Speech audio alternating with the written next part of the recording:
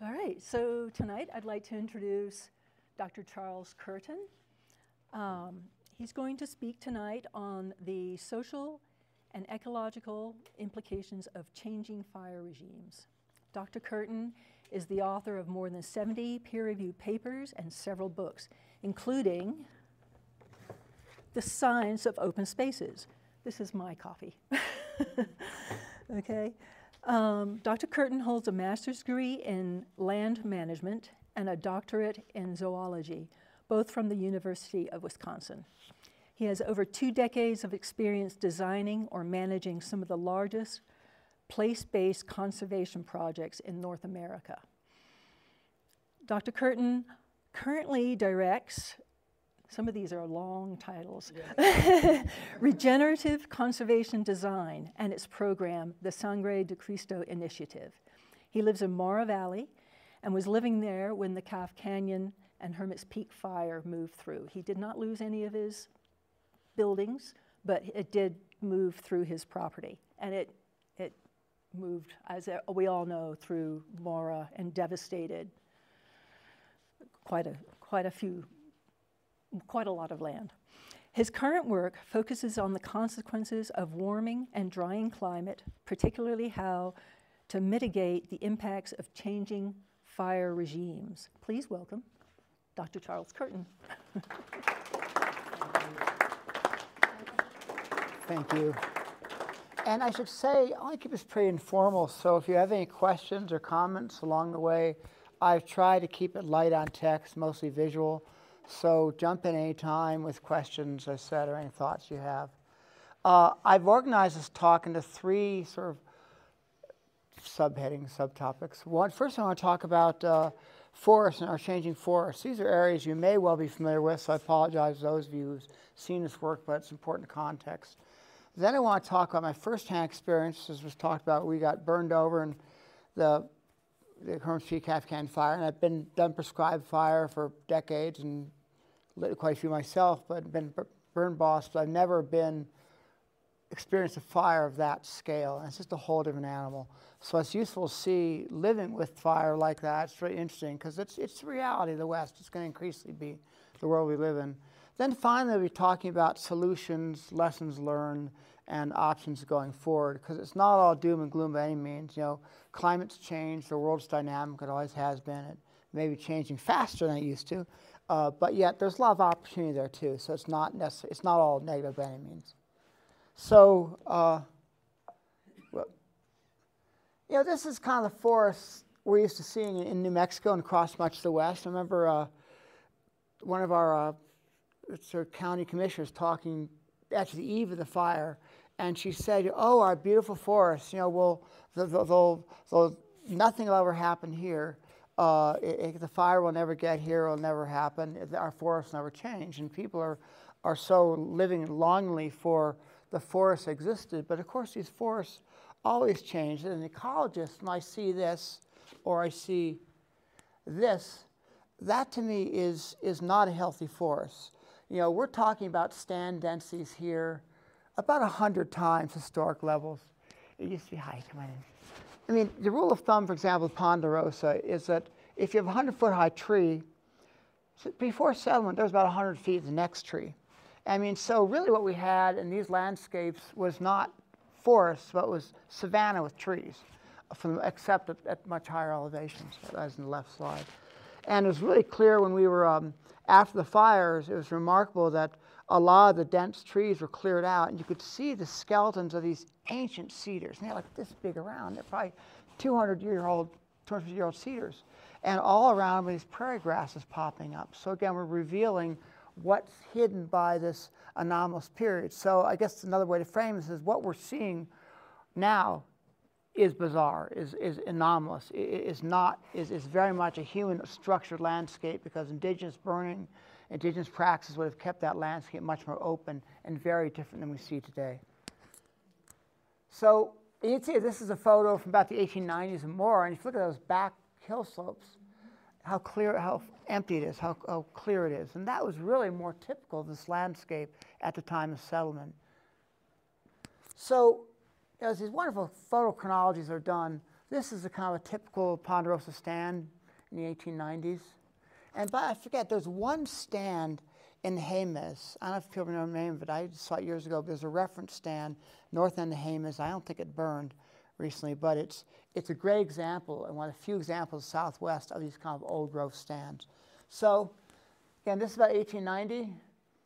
The same stand, 1909, 1948. Again, this fire suppression. 1958, a little bit of thinning, but again, the impact's fire suppression. 1979. And of course, it's just gone on from there. And this is what we see. So I guess what I'm saying is that very few of us have ever seen a healthy forest. And I find one of the hardest things for me to communicate to people is that what you see is not healthy. It's like if the only example of human you ever saw was people who were, ailing, were not healthy, you would think that was the norm for people, and yet it's not. This is actually restored forest outside of Rio Doso. And you can see they've really done a nice job of capturing what goes on. They've got a mixture of stands of size of trees, a rich understory. And that's, by the way, another piece of picture, because if you look through a lot of our forests now, what do you see in the understory? I mean nothing. It's like a parking lot. It's very poor biodiversity, in terms of biodiversity. This is typical. You see big blue stem, you see a lot of prairie grasses. And so there's a very rich understory in these forests. And then you have then you bring in a lot of large mammals, not species. So again, we're looking at a very depauperate world. And I say that because there's a lot of threats involved with the density of our forests and the changing climate, but a lot of opportunities, because we've got the opportunity now to really, in terms of both fire impacts, also in terms of resources come to our area, to get back to the kind of forests we've had for much of the last period since the last ice age. So again, what we're seeing is what's anomalous. The other thing, of course, all around us is the impact of fire. I look at an image like this, see those aspens. Those aspens are an artifact of fire, and you probably may know that. These meadows were probably burned by indigenous people. You're looking at the interface of humans and nature and climate when you look at a landscape like this. Almost any place you see like a big batch of aspen like back there, that's a fire scar more than likely. That meadow, again, probably fire scar. So again, a very human modified system we're seeing today, and you can see the relic of past fire. It's really neat if you had a chance in the spring, you drive around the mountains and when the aspen are just leafing out and they're bright green, you can see those are all fire scars.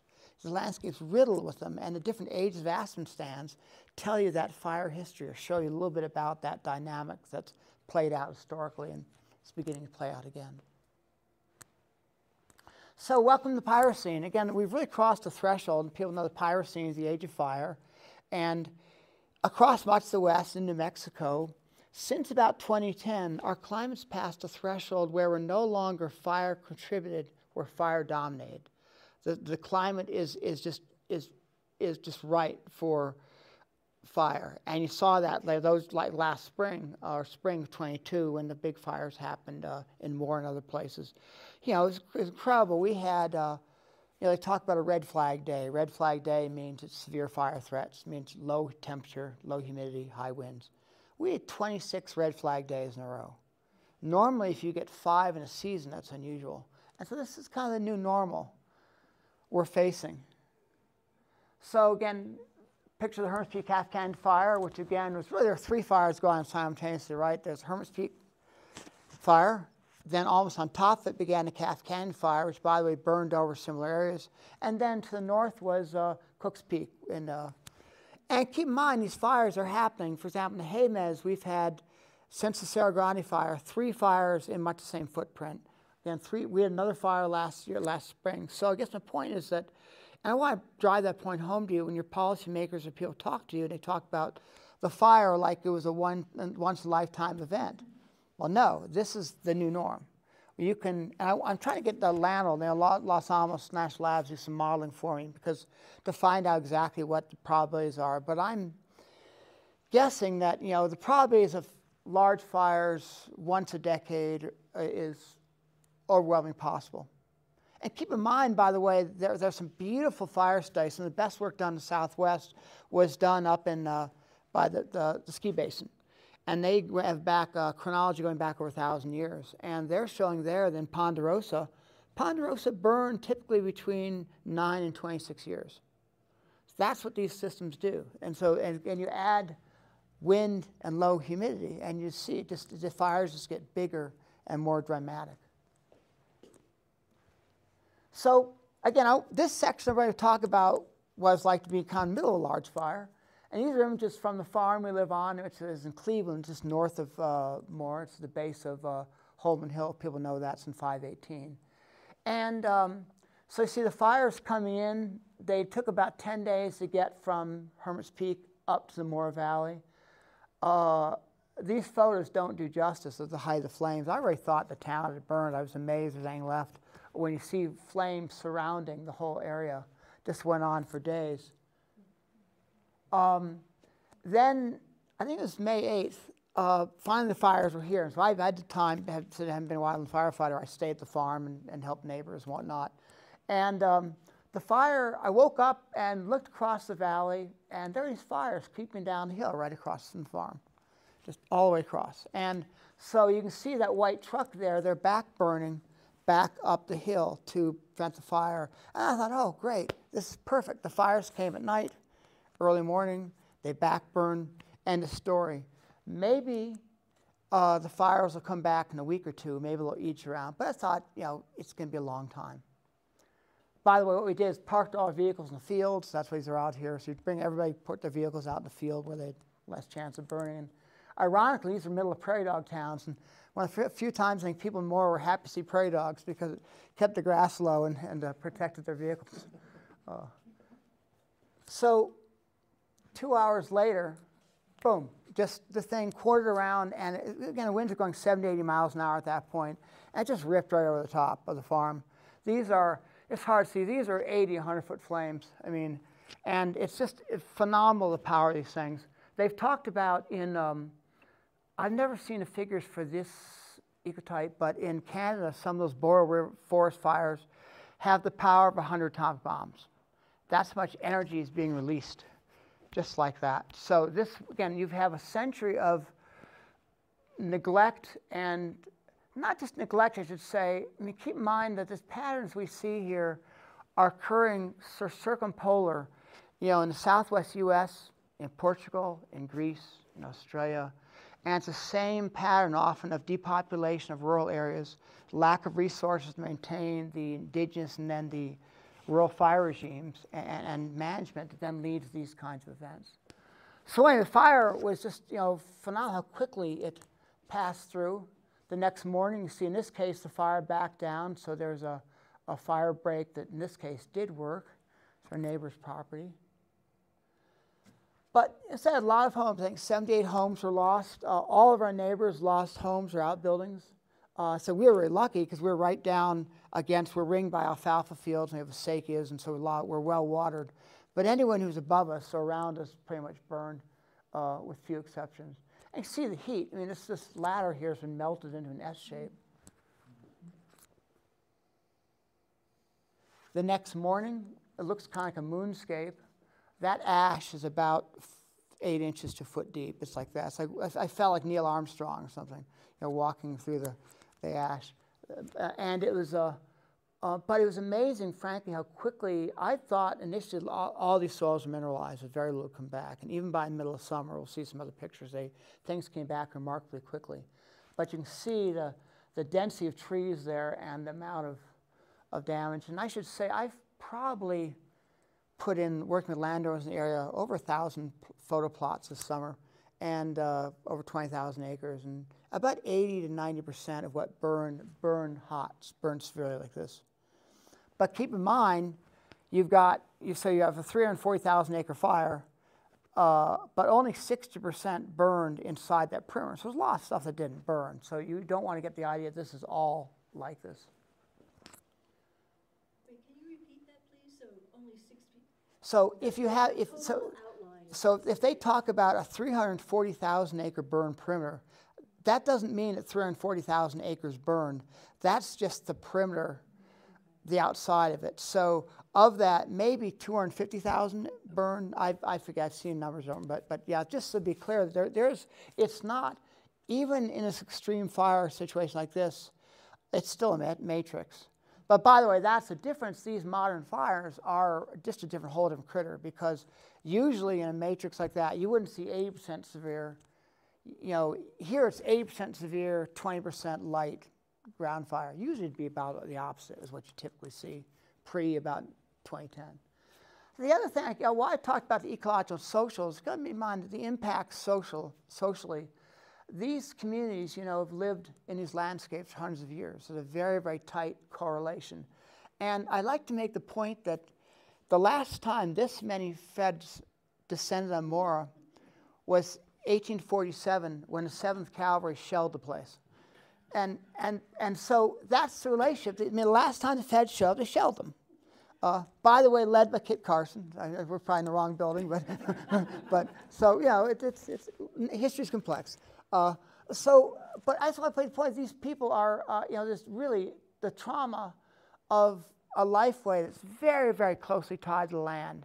And what I want to keep coming back to is it's not just the fire. What's at stake here is 200 years of history of lifeways. And it's that intersection of the native plants and the ecology and these people that very much impacts this landscape. And so we've got almost every community that's faced fire has declined. And so there's real opportunity here either to bring jobs in and to, you know, help these communities, or to see them disappear. A lot of our heritage here in New Mexico of Hispano indigenous people decline, because these people are largely, you know, more settled by folks in Picaris Pueblo. So these people have deep indigenous roots as well as being Hispano. A lot of displaced people, a lot of them were just put out in tents out in the plains. And you see the tents are blowing away, the dust, and it was horrible. A lot of people are still displaced. So that's a big part of the story of a lot of people still are living out trailers. And that's a continued impact. I just, again, like to make the point that we don't want to forget the human dimensions to this, which are considerable. But after the fires, of course, nature, you know, it's resilient. It comes back pretty quickly. And you can see, even with severe fires, it's a matrix back there. There's severely burned areas and areas that didn't burn so much. This is actually prairie coming back. A month later, it was Sidose grama and blue grama. Those, you know, about high, you know, nearly thigh high. But then surprise came June 28th. My partner Ilk and I were going to watch some music in Taos, and we stopped at the barn to feed the animals. I walked out 5 minutes later, and this is what I saw. 5 minutes, just like that. The whole valley is filled with water. This went on for nearly 2 months. Almost every afternoon, there would be the afternoon flood. Now, I should say this year, the timing of the rainfall was different. We didn't get the rainfall. It's expected, hydrologists I speak to say it's going to get worse before it gets better. The next 6 to 8 years, we can expect this sort of experience. Some other images of here are the acequia. It was like a geyser erupting out of the acequia. Basically, the head gates blocked up valley, and then it just ran right down the acequia. Just erupted out of it. And again, here are more pictures of this, the river we had through the valley every afternoon. And then, of course, you get all this debris, gifts to the neighbors. We got refrigerators and tires and all sorts of great stuff that came down. A lot of it fairly toxic. The other thing that happened is how much you raise the federal government, and I'm not going to bash the federal government, but how unequipped people are to deal with these sorts of disasters. The National Guard came to help with sandbags, but otherwise there was just no one. It was sort of a joke. I mean, the feds were there in force during the fire, and then the flood showed up and it was gone. So neighbors would show up, and neighbors helping neighbors, bringing heavy equipment, and we'd trying to put up levees, but again, no federal help. It was all people, the communities just come on their own. And by the way, these bizarre sorts of dynamics were occurring because they tried to block the community to keep people from coming in to stop looting. But there are a lot of people like myself there trying to help out the community. And you've got these wild dynamics where, for example, people were county maintenance crew people were sneaking in food in the back of county trucks past state police roadblocks. And I encourage you, I had a couple of articles on this, both in last summer's and last fall's issues of Greenfire Times. If you are interested in seeing more details, I encourage you to look that up, because it chronicles this in some detail. But just these crazy things, you get county officials, or I say our county commissioners, trying to stop trucks that were federal trucks, or sorry, county trucks carrying supplies for local people, because the idea was to kind of starve out the local people to prevent them from being there, because they wanted to prevent looting. Well, I mean, it just got crazier and crazier. You just can't make this stuff up. I mean, I think one of my articles I entitled "Fear and Loathing Near Las Vegas," which is a takeoff on Hunter S. Thompson, because this is like a Hunter S. Thompson, like it just got nuttier and nuttier. So again, the human dimensions really matter. This is fairly typical situation for me. Floods would show up in the afternoon, get out the tractor in the morning, clear it. Floods show up next afternoon, get out the tractor, back and forth. Yeah. The acequias, we cleared out the acequia, and here's our mayor domo. They're helping guide the water back through the acequia. And by the way, these acequias are really important cultural things. Our ditch, Cancito, is one of the oldest in New Mexico. It's over 200 years old. Again, a very important cultural structure. So we did all this work to clear out the ditch. 2 weeks later, plugged. And it continues to plug. At the moment, they've cleared it and have put in new culverts. But again, the culverts aren't, the hydrologists tell them the culverts aren't big enough. Because part of the problem is the system, FEMA can only replace what was there. By law, you can only replace what was there. Well, except the ecology of the situation is that we can't, anything that was already there, we already know won't work. But that's the only thing the law will allow. So again, a lot of human dimensions to this. All right, let's talk about lessons and implications. One is the flooding, or rather the erosion. You get this pedestaling. One of the amazing things is to see how much soil was lost, how quickly. If you look, wish I had a pointer, that top rock and this 140, see how it's black on the top and white on the sides? Anywhere that was dark was above ground when the fires happened. Anything that was light has been exposed. So if you figure it takes about 1,000 years to create an inch of topsoil in forests, that's probably looking at, what, 8,000 years of loss of soil just in like a couple weeks? I mean, it's so huge, the amount of impacts that can occur. Other interesting things, we're talking about native plants. I mean, there are weeds coming back, but to me, a bigger challenge is what to do with oaks that are coming in mass, because when you have small fires, fall patchy fires, oak's great. You know, it's a native species. It's wildlife like it. But when you get whole landscapes covered in a monoculture of one species that in turn displaces a lot of the other natives, it becomes an issue. And I struggle with that a lot when I advise landowners. I mean, God forbid you use chemicals on it. Well, that's not a great solution. But this isn't a great solution either. So this is what a lot of the landscape looks like, and that's something we have to continue to grapple with, because NRCS and other kind of ways of dealing with fire, with small fires, you know, if you have a 40-acre fire or something, you get a little patch of oaks, you know, who cares? But we have fires in the Mora Valley that occurred in the 40s where the oaks are there. I mean, it's going to be centuries before you're able to move that system on to other kinds of composition. And so again, it's a management about values, right? But what are the values? You know, well, there are some tough choices here. There's a lot of thinning. NRCS paid for this helicopters that would drop both mulch and seed. Actually, the federal guidelines are pretty good. The problem, though, was that they didn't follow them. Here's an example of, on the left is, well, I'm saying on the right, that's about what the federal guidelines require for mulch, about 1 to 3 inches, about that much. Yeah, just like in your garden. This is what you typically see.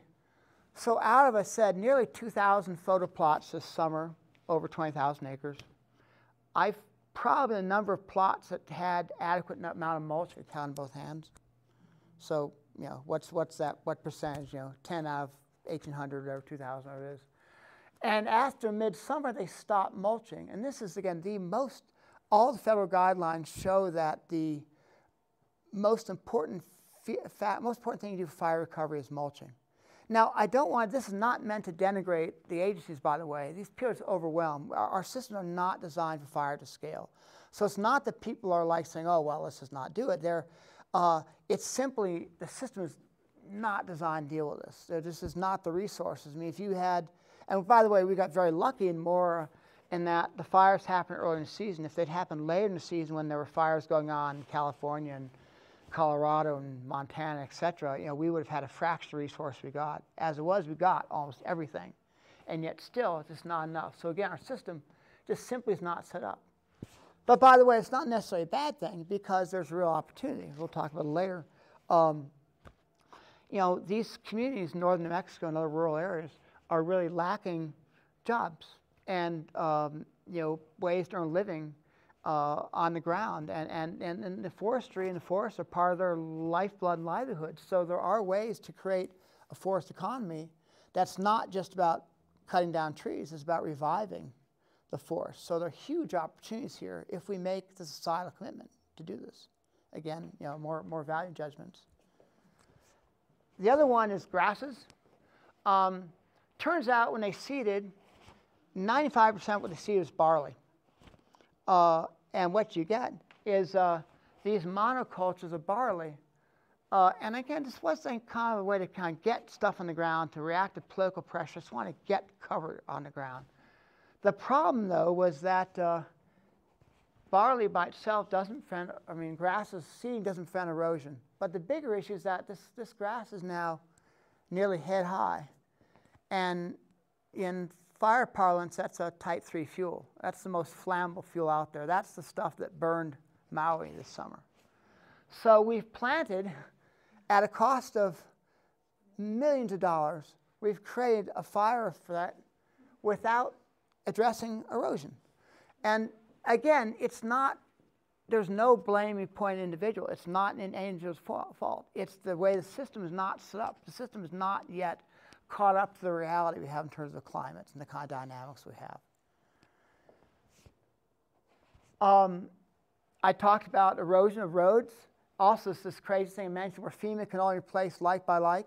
I watched these same 2 culverts replaced 4 times last summer. There's probably hundreds and hundreds of thousands of dollars spent to replace the same culvert that keeps blocking because the laws are only set up to replace like with like. Again, it's just not, there are these kinds of deficiencies that we're just not set up to address dynamics of scale. There are some other issues going on there. This is probably the part I find scariest. This was taken the morning after the fires blew over top of us. I'm standing on a ridge above our farm, and you look, what, 1.5 miles, 2 miles off, and you see those plumes of smoke? That was spotting off this ridge to there. That's how far out things are spotting. So when you talk about, like around some of these big fire breaks you see around Taos or you see around Angel Fire, some of these are 4 dozer widths wide. I mean, so there are, these are big dozers, so it's probably twice the width, 3 times the width of this room. It's just useless under this kind of regime. The other thing we're seeing, I should include a slide, is forest thinning is another dynamic that's changed a lot. I had an amazing tour not long after Cerro Grande fire, the fire that burned Los Alamos. And it's incredible. The fire would roar through the crowns. It hit a thinned area, drop down, go along the ground. As soon as it got to the end of the burned area, it laddered back up, take off again. As I said, out of nearly 2,000 plots, I've seen dozens and dozens of thinned areas in the last few months. Not one of them stopped the fire.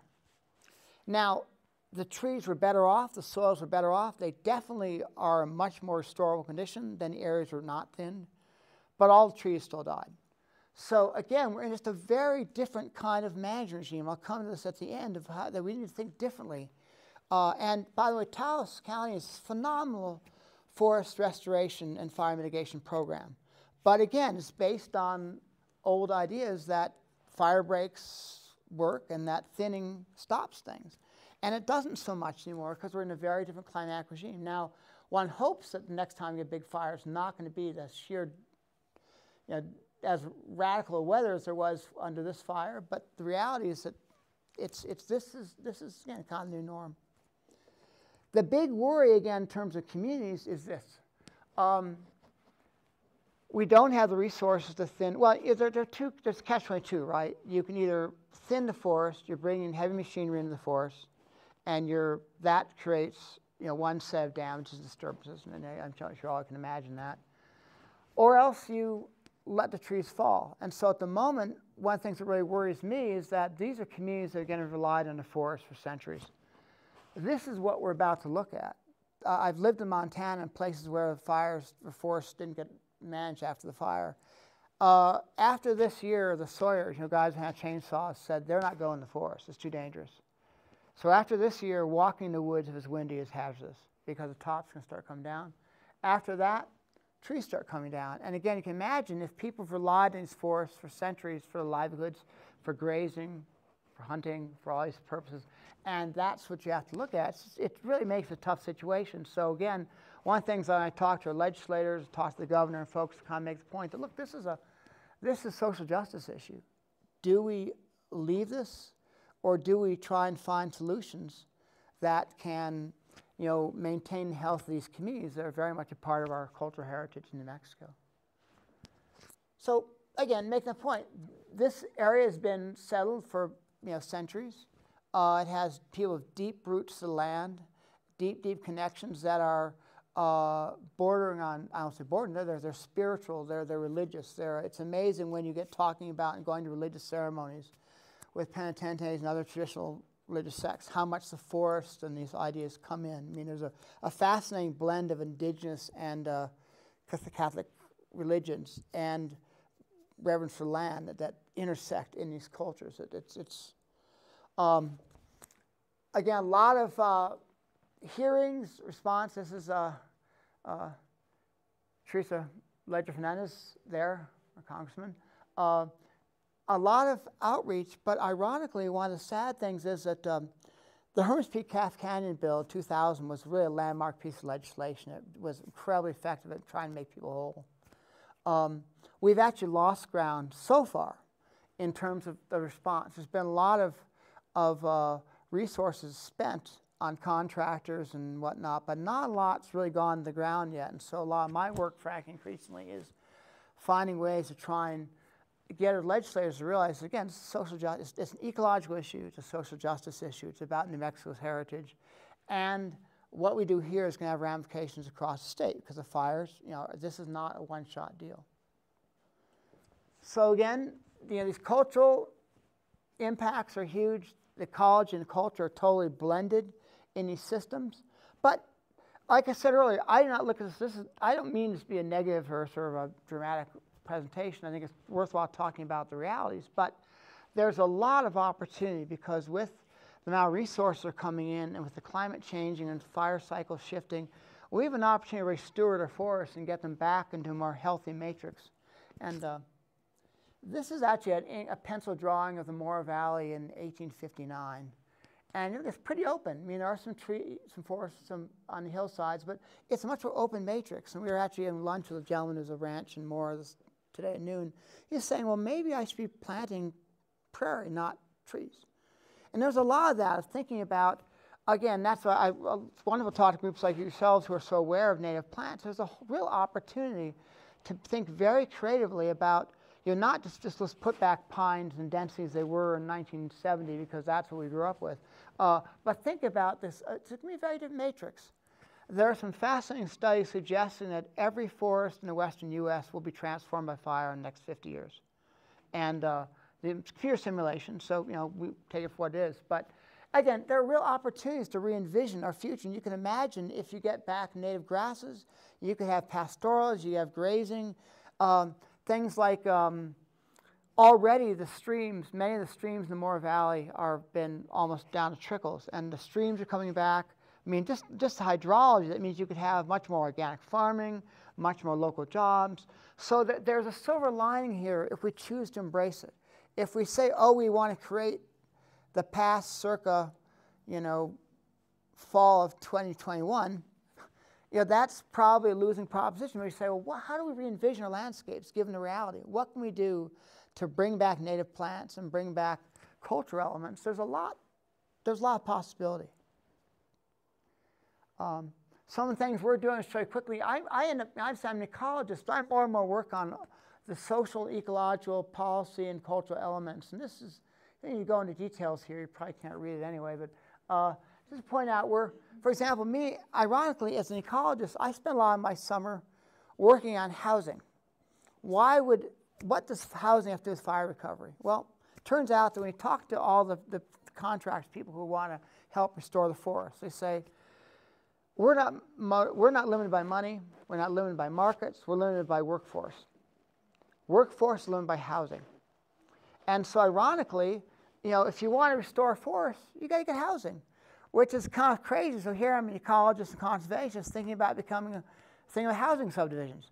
I mean, it's crazy. But yet, if you can get a small amount of housing, has a small footprint landscape that allows you large landscape restoration, that may be what's needed. So what we're doing right now is starting from, okay, what will it take to restore forests? Not just the ones that burn, but the ones that are likely to burn. How many jobs is that? Or I should say, how much work does that take? How many jobs does that take? How many houses does that take? So really thinking back about the whole system of interactions, because the whole thing's entwined. Finally, just kind of show staging. So this is again showing a lot of these are occurring. There are some things, so like a lot of social justice pieces are very far down the pipeline. Talking about a lot of ecological things are farther up in the pipeline. You look at these Gantt charts. Again, you can't really see it. I'd mostly show you this to give you an idea of this is the level of complexity you got to deal with. You can't just simply say, oh, we'll thin some trees. Oh, we'll do this, we'll do that. You got to do it all simultaneously. And this actually comes back to the book, which I should say why I got into this is this book and my other writings are about collaborative conservation, community-based work. And I should say that, as I mentioned earlier, governments, it's not that they're not well-meaning, incredibly committed people, part of a lot of these programs. They simply are not set up to do this kind of work, or the kind of work needs to be done for restoration. Why? Because federal jobs typically rotate about every 5 years. A lot of our public servants are responsible to politicians who return, rotate every 5 or 10 years. So I guess the point I make here is that this is about local empowerment. And so groups like yourselves have a really important role to play in creating awareness. And you can't wait for agencies or entities to do the job for you. And we found this actually book, what it chronicles, is work across the globe, from the Southwest to the coast of Maine to Egypt and parts of the Middle East. Mostly talks about North America. But the point we make here is that the only difference that's ever been done, really, in natural resources has come from local people taking responsibility and being engaged. And that's really what's going to take in a changing world like this. The agencies, it's not they're not meaning well, it's just happening so much faster. The politicians, even though they may mean well, it's hard to envision how rapidly our climate and our forests and landscapes are changing. And so that's, I think, the role of citizens is to hold people's feet to the fire and encourage them to think responsibly. Yes? Do you have a price tag for all those things? Yeah, actually that, believe it or not, is what I should say, it's funny. It's about $250,000. $250,000. Which actually is funny. So people who aren't in this world say, well, that's a lot of money. People are saying, well, no one will believe you can do it for that. But we work cheap. And by the way, we've got things like we've got a blue ribbon panel of a lot of top ecologists, forest ecologists in the country who are coming together to help us, to advise us, because we want people who don't have any political, basically whose salary is not tied to what they say about forests in New Mexico. Well, no, that's a longer term. That's a long-term thing. Yeah. So housing, we want to do here. What we're doing is saying, okay, how many houses? What would you do in this phase one? And actually, a guy named Mark Lautman, who's probably top, ironically, probably top housing developer in the state. He built Rio Rancho essentially. Is on board and working with us because we need guys like that who can say, okay, here's how many we need. So no, you're right. When it gets down to how many houses, that's a 10-year operation. Here we're just trying to, in 18 months, scope out what's the scale of this thing? What's needed? But keep in mind, we're talking about a $7 billion budget for fire recovery. We could do this, and that's again why it's so important for people like yourselves to be aware and say, no, we're not going to do, replace culverts with culverts we already know aren't going to work. We want to have long-term solutions. We've got the resource. We were joking today, we were hearing with some of the folks from Los Alamos National Labs, and economists there pointing out that the fire recovery budget in Mora County, which is 1,800 people, not 1,800 people, I'm sorry, 4,200 people, is almost bigger than Los Alamos' budget for the same time period. We've got the resources to do it. It's a matter of stewardship and taking the long view. So I'll stop there, and again, more questions. Yes? What's the ratio between public land and privately held land that was impacted in the fire escape? Great, thank you. Great, excellent question. And that's one of the things really unique about this fire. Most lands, fires and burns in the West, kind of referring to, are public lands. This, if you look at the crest of the mountains, the San Cristos, the fire is about 80% east side, 20% west side. Of the east side, 80% of that's private. So this is overwhelmingly a private fire. Now that actually has some really interesting implications. On the positive side, you can manage much more rapidly. You don't have NEPA and these very constraints that can make it hard to get in there and manage rapidly. The flip side is our way our system works. FEMA basically works like a big insurance company. Essentially, if you got X amount burned up, if you got, say $1 million of timber burned up, they give you a check for $1 million. So far, what we don't know is there any accountability to use that money to restore the land, or will it just go to, homes in Florida? And that's the scary thing right now we're dealing with, is that there are going to be a lot of millionaires all of a sudden in Mora County, the contractors, people who have these. There will also be a lot of millionaires, people who've had family land for centuries. What are they going to do with it? And it's a tough one. I don't know. If I had property, if I had 1,000 acres burned up and someone offered me $2 million, it's easy to say, well, of course, I'd restore it, and I probably would, but that's, but a lot of people are going to say, well, how do we best serve my family? Maybe I should put it in a bank. So you raise a really interesting question, that one of the biggest challenges we face is what to do long term. And when I talked about a minute ago about the Hermits Peak Calf Canyon bill versus the current, the Sierra Grande bill, one of the things we'd like to figure out a way to do is, can we build a trust not for the haves, not for the people who've got land and got contracting businesses, but for the 80% of the population who lives at the verge of poverty? What are we going to do for those people? Because the worry is that we're going to accelerate rural population, accelerate the difference between the haves and have-nots. Again, a bunch of millionaires who had land or businesses, and the rest of people are stuck. It's tough. Are land speculators, developers moving in? There is some of that, yeah. Yeah, there's some of that. And yeah, you're definitely seeing, and a lot of people are just taking a check. I have a friend who actually retired Forest Service, lovely woman. They built a dream house. They retired, built their dream house. 6 months later, it was ash. And yeah, they're living in an apartment in Santa Fe. And they don't really not sure what to do. And that's the reality of a lot of people. But you're right, there are speculators. By the way, the big issue here is, of course, not land, but water, right? Mora is one of the wettest valleys in New Mexico. If you'll know that, it's about twice the rainfall of Taos. A lot of moisture coming off the mountains, and so really the big market here is in water, and what's going to happen with those water rights, and that's going to be a really interesting battle.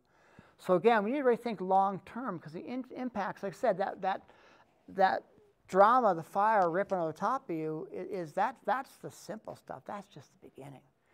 It's all these cascading effects that are really where we're trying to think about how do we deal with this. Because again, we could be a model for how to have really positive responses, or we can be a model for another paradise like California entity. And I have a friend who litigated Paradise, and tells me firsthand about what happened.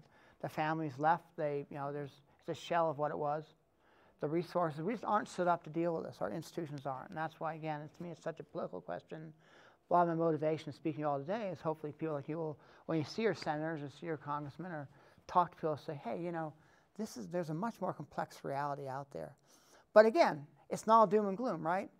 There's an incredibly vibrant, interesting future that's possible, and it's doable, but it takes the vision and the commitment to do it. It also takes political will. Yes. And I'm seeing, not a lot of that. Right? But again, holding people to the fire, feet to the fire, right? I mean, you can do that. But yeah, and having the vision.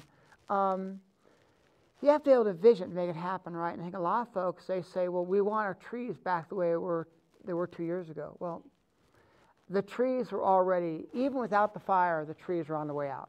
You know, the climate's changing enough that the trees that were there aren't going to be, our forests are not the same as they were going to be. And that's okay. That's what things change. But you're right.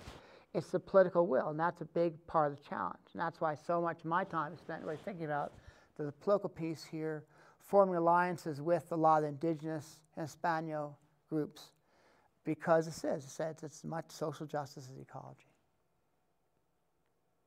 Other questions? Comments? Yeah. Has there been any federal demonstration projects to do kind of what you're talking about here? Well, it's interesting. Someone asked me today, we were talking over lunch about the Serra Grande, and there was a lot of interesting work done in Serra Grande, and we learned a lot, particularly around watershed restoration and how to prevent flooding. What we've learned what's probably less applicable is that is how rapidly our forests have changed. Let me give you an idea. So I came to New Mexico in '95 as a postdoc at UNM. And at that point, the whole deal was pinon. Oh, pinon are going to take over our forests, and we're going to be, you know, it'll be the end of the world. 10 years later, it's like, our pinons are dying. They're gone. What are we going to do about pinons? I mean, that's how quickly these systems change. And so that it's, and so I guess where I'm going with that is that a lot of the techniques we've done in the past, it's a question about how applicable they are. And one of the things I'm doing with this blue ribbon panel of scientists, I'm charging them with saying, what is realistic? We want alternative future conditions. Well, we don't want to go to policy makers and say, here's some choices. You can have this, you can have this, you can have that. You know, it's the value, that's a value judgment then. You know, do you want savannas and prairies and agricultural communities? Do you want to try and prop up a forestry industry? Do you want to just let it burn? Those are all, you know, those are all choices. But we want to be able to starkly present those options so the policymakers, our feet are held to fire. And they got to choose. And hopefully folks like you will help them choose. Question here, too. So we kind of know how to restore pasture lands and how to restore, you know, pine trees. But when you start talking about creating a prairie ecology, how much do we really know how to do it? And the barriers around having the seed bank to implement this or do the transplants to implement that.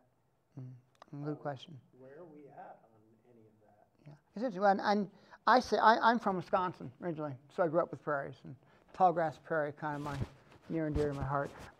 But ironically, a lot of the early classic work in restoration was on prairie. Ald Leopold, I'm sure a lot of people know, Ald Leopold did a lot of pioneering work in prairie restoration in the 30s. It's interesting, he went from being a forester to being a prairie restorationist later in his career. And then, of course, did some funny things. We started planting white pine prairies, but that's another story. But so your point, we've also know quite a bit. It's amazing how much seed bank is out there. Again, the will, I actually think it'd be easier to create a matrix of prairie and savanna than, because you need fewer trees. The big limitation is finding a place to plant trees. We have, even though we're ramping up hugely our stock of pine seedlings, it's still a fraction of what's needed. I think that's the other thing. I think it's a win-win. And again, I'm speaking totally shooting from the hip on this, but my perception is that it'd be easier to do a prairie savanna mix because a lot of the south slopes, the areas that frankly were traditionally prairie anyway, you know, let them be prairie. And a lot of those grasses are coming back. The seed propagation, it's actually pretty, I suspect it's easier to do. Now the steep slopes, you have to come up with other strategies. But again, you know, it would have cost, we're spending, for what it would cost to have seeded barley, it wouldn't have been a whole lot more to have seeded prairie grasses. Now they wouldn't have come in as fast. But yeah, so to me, again, it's will, right? Creativity and having that vision. But yeah, prairie restoration is very sophisticated, and it's been that way for a long time. And actually, I think now, how close an ecotype do you want? Because I know right now our closest native seed sources in big batches come from Dolores, Colorado. That I don't know if that's close enough, but you know, it's very doable. Yeah. Back there. Just for sounding ignorant, when you're talking prairie, are you talking about like the image you picture what the valley looked like in the 1800s? Oh, good question. You know, I'm talking a range of things. And, you know, by the way, you know, as you probably know, Mora County is a gem. It goes from, you know, the tops of the mountains, goes from, 12,000 feet down to about 6,000 feet on the Canadian River. It's this amazing ecocline, and the diversity there is phenomenal. And it's amazing, everything I thought I knew about prairies. And I'll be walking high up in some mountain, like 10,000 feet, and be coming across big blue stem. It's not supposed to be there, but no one planted it there, right? It was there. Cytosgramma, a lot of so there's an amazing mixture of stuff going on there. So again, when you look at these landscapes, it appears that at least the south slopes, that's what they were. Up to about the subalpine zone were savannas on the south facing slopes. North slopes a little different, but again, the mixture. So yeah, I see in coming back, you see big blue stem and other things popping up in places you never would have dreamed it'd be. But it was in the seed bank. It's been in the seed bank for over 100 years. It's there. You know, and so I think it's going to be a fascinating mix of things, of these different grasses. A lot of it's blue grama, a lot of the native bunch grasses, but there'll be other things there too. Yeah, so it's interesting. You know, we're such a fascinating area ecologically because it's such a melting pot of plains. And, you know, here, of course, we're on Colorado Plateau. You go to the mountains, then you go to the plains. This bizarre mixing that occurs. Yeah. I don't know if that answers your question, but yeah, you see a lot of it out there. Any other questions? You did mention grazing animals, so how does that come into play? Well, one can imagine a situation where if we want to get back to more local agriculture, you know, and a lot of, you know, I don't know if you know that you can plot where the bunch grasses were, where you look at where the bison herds were. You know, the bunch, blue grama in particular, is incredible. And by the way, I don't know if you know, blue grama, you know, I keep wanting to have, like, on our dollar bill, it shouldn't be the eagle, it should be the blue grama. Because blue grama went from Mexico all the way to central Canada. I mean, it's the heart of our continent, is this little plant, you know, that's got, of course, roots go way down. Why I say that is that blue grama, a lot of grama grasses cure out really well. So actually they're better forage. A lot of the European grasses are really, you know, that's why people make hay out of them. They're lousy forage much of the year. So in other words, my quip about the bison herds followed. They went way out east in the plains, and they came back up into these valleys in New Mexico in the fall and winter. They wintered here, because that's where the bunch grasses were. They were better.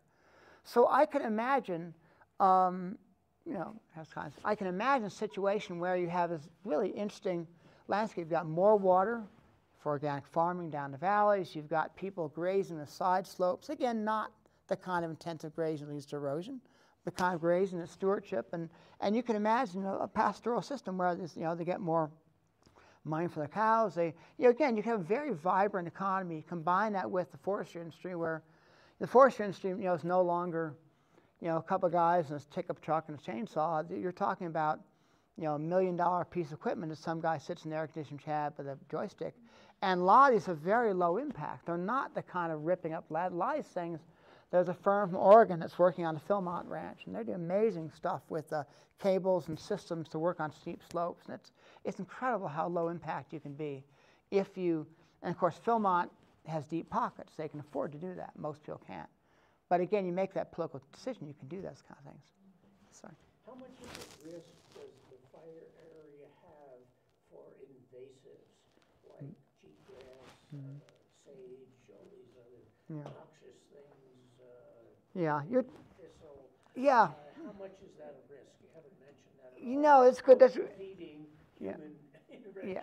Yeah. No, and I haven't mentioned because it's so uneven. It's fascinating. Back to your question about essentially, I got one landowner I work with who has this beautiful place outside of Las Vegas. It's rolling. It should be in the best condition of anything, and it's the weediest I've seen. And I think because he's got horses. And so there is, again, it's how you graze and how you do this that makes a big difference. There are ways to graze so you don't have that impact. But I'm amazed how much native species I see out there in the landscape. There are definitely weedy places where it's highly, highly impacted and disturbed. They're coming in. But keep in mind, a lot of those are annuals. And a lot of those things, again, with work and stewardship, you can get back a lot of natives. But, you're right. I didn't touch on it because it's just so complex. And NRCS, wants to go out there and spray, and I don't know. That's a tough one, right? But, yeah, they're definitely weeds. And they're right. That's a big impact of fire. But I'd say as much as I've seen weeds, I've seen a lot of natives come back that, like I said, have been suppressed for 100 years. So I think it's really a mixed bag, and a lot depends on the history of land stewardship and current land stewardship. Yeah. Yeah. Dropping mulch and seed, but is there already projects of planting trees? Interesting, good question. So typically you wait a year or two before you plant trees. New Mexico has been I forget what the numbers are, but we're really lacking in capacity to plant trees. By the way, keep in mind, it's not just planting trees of the right ecotypes. Ponderosa goes down into almost to central Mexico. So what ecotype do you want? And there's a lot of research going on at UNM and NMSU about what's appropriate ecotype, because the ones that are there now probably won't do very well in 100 years or 200 years. So there's the state legislature has about $5 million to support a partnership of a certain number of universities to increase the amount of pine seedlings. So that's really ramping up. But we got the problem, I mentioned these grasses. These grasses now, or oaks, both pretty actively exclude pine seedlings, I should say. So again, what do you do around that? And I don't know. I mean, I think with some landowners, I'm tempted to say, just graze it. Although I'm told by some folks their cows don't do well in that barley. It's actually hard on them. So it's a tough one. Yeah, and then that's where you kind of get down to the landowner level. We're trying to work with people what their goals are and how they try and manage land. But like I said, so again, reiterate, Mora and San Miguel County are overwhelmingly private land and overwhelmingly smallholders and overwhelmingly poor smallholders. So it makes it really tough as to how you manage that. It's not like, one of the advantages of this side of the mountain is that, it's largely federal lands and things can be done consistently. Now, that said, the federal agency, at least the Forest Service, at higher elevation, said just can't do anything with it. They're not going to do anything with it, just can't afford to do anything with it. So a landowner may be able to afford to do it, but like I said, it's the big open question. If you're struggling to put your kids through school and we're given $1 million check, what do you do with it? And, that's a tough one. Other questions or comments? I want to leave one final point. I keep saying this, but I want to reiterate that I do not see this talk as doom and gloom. You shouldn't either. This is a period of immense opportunity. We can do a lot. These problems are 100 years in the making or more. They're not going to be solved overnight. But yet there's huge opportunity. The amount of resources are flowing in this area. And I think our job, like I said, particularly as you all, as people who are concerned about natural environment, is to encourage our policymakers to think carefully about what we do and not just put more trees back or not just put in grasses because that's what the public writ large wants. You guys have an opportunity to weigh in and say, look, we've got an amazing opportunity to return our landscape to kind of health and robustness it hasn't had for a century. But that means being very smart about how we do that work. And unfortunately, politics tend to work on shorter time frames. Dad? Is there anything on like the create legislation to encourage better? Well, it's really interesting. There was some really creative work done with the Hermits Peak Calf Canyon bill, and one of my projects near term is to look back at the literature, and I have some legal teams I want to work with about trying to enforce some of that. Actually, I should say there are 3 things going on, not just one. Again, it's a really exciting time. First thing, the Forest Service revised their national standards on fire recovery. Very progressive document. I don't think the leadership understands the implications of it, but it's it's phenomenal. Second, Biden's disaster declaration, again, very, very progressive, very far-reaching. Again, it's not been enacted. I don't think people understand the ramifications. Third one is the Hermits Peak Calf Canyon bill, which sought to follow, again, the Cerro Grande fire, but actually add more benefits for private landowners. Because keep in mind, Cerro Grande was largely, suburban communities around Los Alamos. This is these rural communities were just a hit. And by the way, fourth one is the infrastructure bill. Again, there's opportunities to really put a ton of money into, what future do we want? Do we want a future of tree farms? Or do you want a future of this kind of rich agricultural mosaic I talked about? That's open the bill. So in other words, there's, at the moment, the infrastructure there, the bills, are phenomenally far-reaching. So far, the way they've been enacted has been a huge disappointment. Because I think the people don't have, they're not ecologists. They don't see the big vision of what's possible.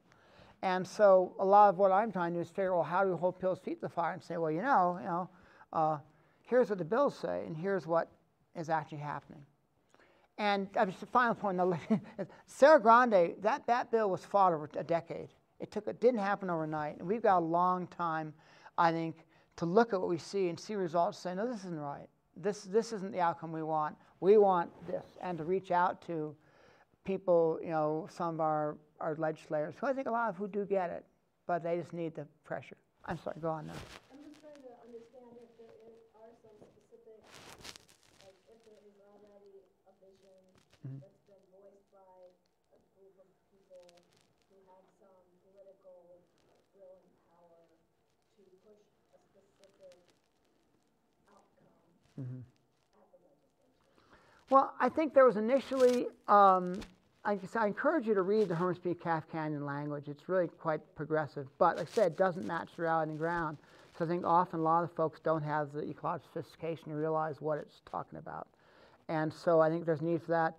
Unfortunately, what I've seen more of is that groups are just taking the money. If you're offered, if you're running an agency and you're offered $5 million to do what was done in the past, again, I think people a lot just taking the resources. And so I'm not seeing a lot of creative decision making. I've been told we're the only group doing this. And here I am, some PhD in Mora and a handful of friends and colleagues who are trying to pull this off. Partly because we don't, I don't have to worry about someone wanting to give me $5 million for my program. So I've got some flexibility to think more critically about it. But again, it comes back to, too, local empowerment. These programs, like I talk about in the book here, most environmental work is local. The old phrase, all politics is local. All conservation is local, too, right? I mean, granted, there's global work that goes on, the Paris Accord, and on. But I'd argue that overwhelmingly gets done at the grassroots level with people who are engaged directly on the ground who decide to care and do something about it. And there's a lot of leverage there. But at the moment, there's kind of disarray. I think people are kind of waiting to see what's going to happen. I think people are being tempted by the money, and it's just a really interesting time. But like I said, I don't look at it with despair. I think there's a lot of opportunity, but it's going to be interesting. It's going to be a fight. Yeah, thank you. All right, thank you all. Appreciate your attention.